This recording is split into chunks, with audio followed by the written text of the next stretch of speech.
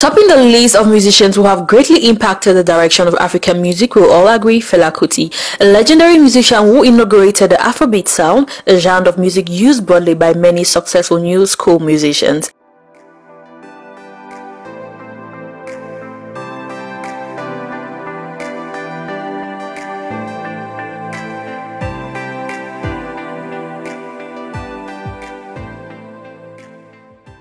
Hi guys, and welcome to Chakara TV. Today we are going to begin our journey down memory lane. We will begin our exploration of the greats with 10 interesting facts about Fela Kuti. His parents were both influential people in the community. His father, an Anglican pastor and school principal who became the first president of the Nigerian Union of Teachers. His mother, Chief Fumilayo Ramson Kuti, was a feminist activist in the anti-colonial movement. Fela's musical skill was not the only renowned artistic skill in his family. His first cousin is Nigerian writer Wole Soyinka, the first black African to win the Nobel Prize for Literature. Fela's level of success is expected and could be linked to his early start. He learned piano and drums at age 8 and led in the church choir.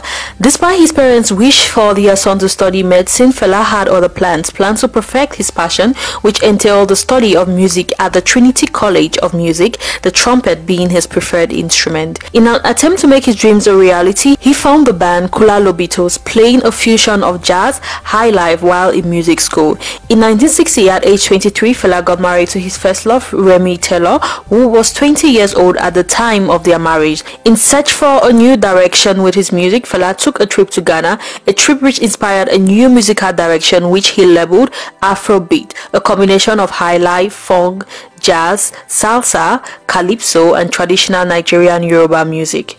Fela Kuti's music is flooded with messages of black power. Songs like Sorrow, Tears, and Blood, which many will say speaks to the current situation in the USA. The inspiration behind these legendary tracks could be traced back to his meeting with Sandra Smith, now Sandra Isador, a partisan of the Black Panther Party who mentored him.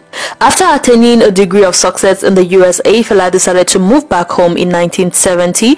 Then he constructed a communal compound that housed his family, band and recording studio. He called it Calcutta Republic, a name which served as a mockery for a prison cell, Calcutta, a cell which Fela inhabited. This compound also contained a health clinic, and on the gate was engraved the words Garagara Omola, which means there is no sense in aggression. In February of 1977, Calcutta Republic was attacked and burned to the ground by 1,000 armed soldiers, reacting to Fela's continuous drive to use his talent to expose the ills of a failing military government. This desire prompted him to release the hit track Zumbi, referring to soldiers as Zumbi, and use lines like Zumbi no dey walk unless you tell him to walk. With a career lasting years and filled with so many achievements, 10 facts wouldn't just suffice. So stay tuned for part 2, where we get to share 10 more facts about Fela Kuti. Thanks for watching. Remember to subscribe and hit the notification button. It's been 8 hours on Chakara TV, where craziness with a strategy.